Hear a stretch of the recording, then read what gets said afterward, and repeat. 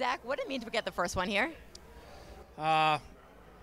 Obviously, you want to start the series off on the right foot, and I think we played the right way for the majority of the game, and it's good to see guys get rewarded in terms of scoring and going to the net, doing the little things right, and for our team playing the right way. And obviously, the first one's huge, but obviously you take a little bit to enjoy it and then let it go and move on to tomorrow. Early in the second period, Nick Cousins is right in front of your crease, and Adin Hill stretches across and makes a safe save with his paddle. What's going through your mind when you're watching that?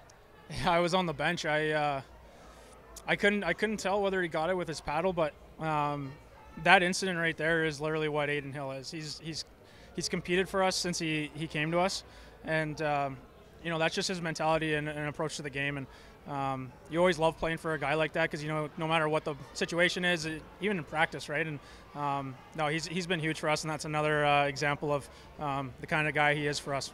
There seemed like there was a lot of scrums, a lot of physicality in this game. How much hate do you think developed between your two teams tonight?